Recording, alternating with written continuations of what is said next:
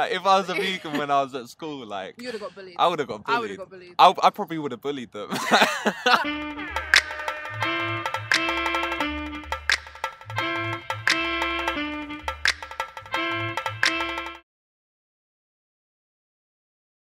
Hello everyone, welcome back to our channel. We're Pineapple and Kale. I'm Rachel and this is David, and we're back! We're back on your screens! Today we're just going to be doing a Q&A. We're going to be answering some of the questions which we get asked all of the time. Why did you become a vegan? For quite a few years now, I've been quite conscious of what I'm putting into my body. Before going vegan, I was a pescatarian for a few years, and it was something which I knew I was sort of gradually working towards. And then I went to South America, where I was eating a lot of cheese, and I was just feeling really rubbish, to be honest. I felt weak, I felt my stomach wasn't good. And then when I came back to England, I was just like, you know what, I need to detox. And I was like, yeah, I'm gonna go vegan for 2 weeks. I didn't really stop being vegan after that, to be honest. So me, like, I'd met 2 vegan people before, and I didn't really understand why they were vegan, or I didn't really understand their reasonings behind it. And I'd ask them all like the typical questions, but it wasn't until like I had this impulsive day where I just like researched how the meat ended up on my plate. And when I really looked into it, it really unsettled me and made me feel quite upset. And I'm quite a sensitive person, and just seeing the cruelty in the animals, it broke my heart. And then the next day I was like, cool, that's it, I'm going vegan.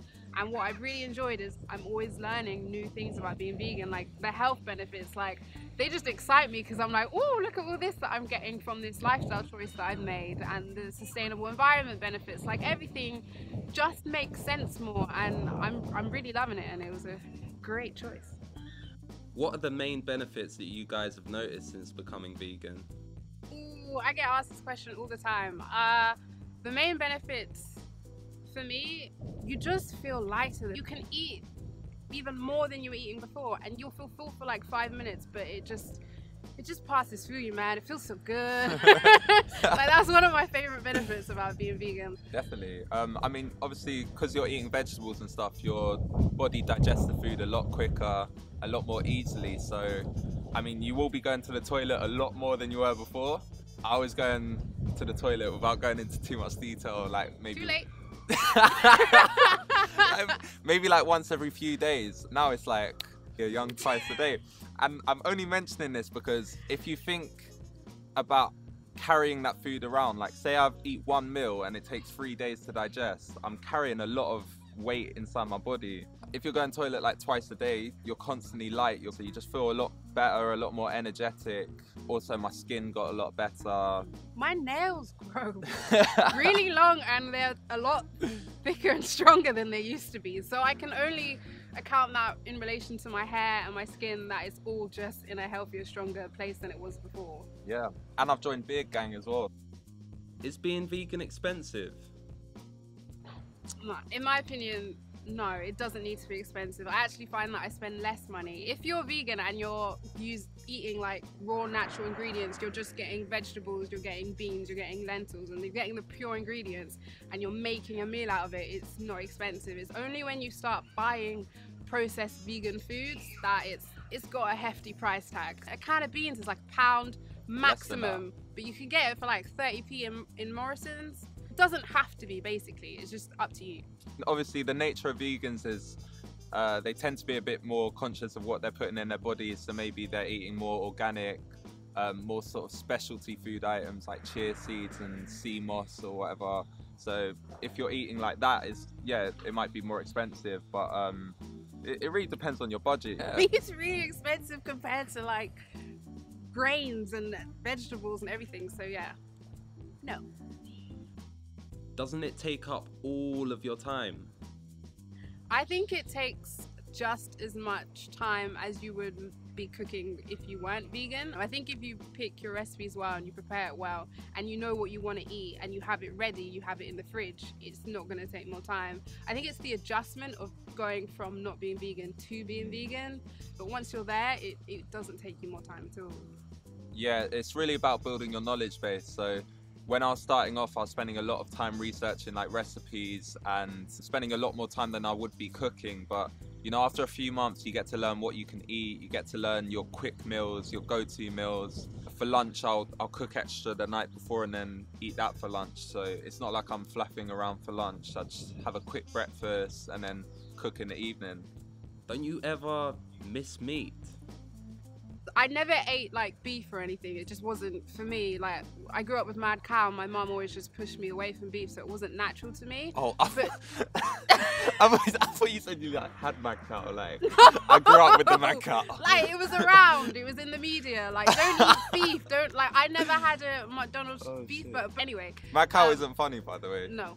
So I thought it'd be hard for me to get over chicken and not eat chicken, but it turned out as soon as I decided what diet choice I was going to make vegan, it just was fine. I don't miss or crave any meat, so no. I don't think you do either, do you? I mean, it is a process. Like, you do miss stuff at first because, you know, you've changed your diet, but it takes a while to change your mentality as well. Occasionally, I might like the idea of fish, but then if it was actually in front of me, it wouldn't attract me at all. And I don't, you know, if my friend's eating it next to me, it's not something I'm like, oh, like, because I've got something nice on my plate, or even nicer on my plate. So, nah. I'm alright. Have you lost a lot of weight since going vegan? This is interesting because we've just had this conversation with our cameraman. It depends on your calorie intake. Did you? I did lose a significant amount of weight when I first went vegan. You know, naturally I was intaking a lot less calories than I was when I was eating meat. But I think after a while my body just adjusted to the amount of calories that I was intaking, and I've since put weight back on. You know, there's this myth that vegans are like really skinny and stuff, but there's now plenty of athletes and bodybuilders who are like wham, they're killing it. So yeah, I don't think you necessarily go skinny when you go vegan, but there might be an initial adjustment. I'm quite a gym crazy person, so I've lost weight gradually, but I think one of the key things that I noticed for myself when I went vegan is I've always kind of struggled with weight, and I naturally have like a bit of a cellulite bum thigh area, and going vegan I lost the cellulite, like my skin firmed up. We appreciate that here in the vegan community. Where do you even get your protein from? Breath. But if it's not from meat, where is it from? Where do we get our protein from, Rich? Protein in animals is essentially like recycled protein. Like, protein is in everything, like from your vegetables to your black beans, your kidney beans, your pinta bean, your cannellini beans, from your lentils to your quinoa, to your hemp seeds, to your chia seeds, to your Brazilian nuts, to your cashews, to your peanut. I could go on for days. One singular cup of black beans is 15 grams of protein, and in one meal I would have more than that. Like, your protein adds up in what you're eating through the natural things you're going to eat on your vegan diet, and you're not going to be lacking if you're having a well-balanced vegan diet. And there's this massive myth about protein that we need a lot more than we actually do. Like, you know, by bodybuilding magazines and corporations selling like shitty protein shakes which fuck up your stomach. Had an experience there, David? Oh yeah. that one went to my heart. And if you do feel like I still need protein, and you're going to the gym and you are trying to get your gains and you're finding it hard to get a well-balanced amount of protein, there are vegan protein powders from pea protein and things like that. So there are backups there, and they taste just fine. What's the most difficult thing about being vegan? Being social. Oh yeah. Going out to restaurants with your friends, and you're that awkward one that's looking on the menu and, oh, is there anything for me? No, there's not. And then your friends are looking for something for you, and you're like, that awkward conversation with the waiter as well. Like, by the way, I'm vegan.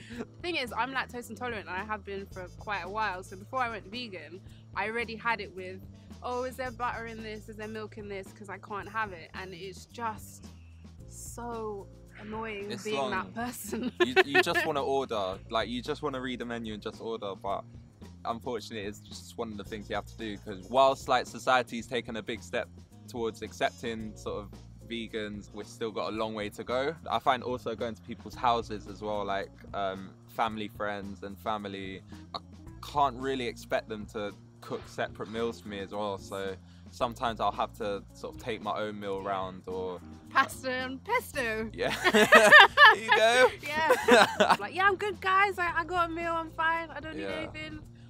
How did your family and friends react to you becoming vegan? My mum has always been a bit of a health freak. She actually wanted to kind of bring me up on a more like vegetarian diet, but she always felt like that was wrong and that's not how you should raise your children because that's not healthy.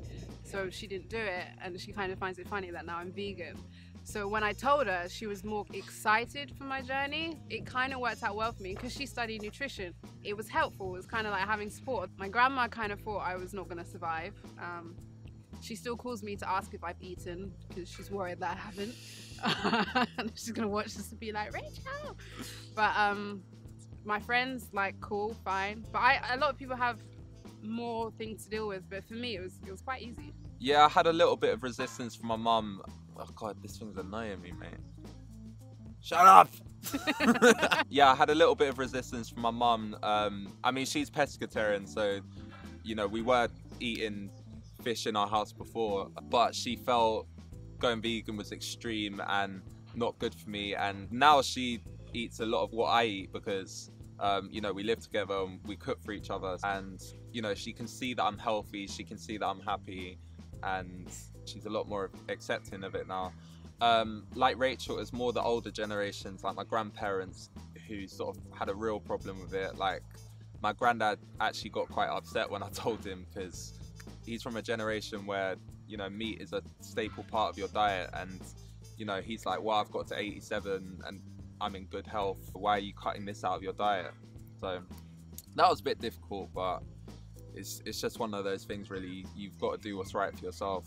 Thank you all for watching our video. Don't forget, if you have any other questions for me and David, leave them in the comments below. Yeah, make sure you like, comment, subscribe, click that button down there, and we will be back with you very shortly.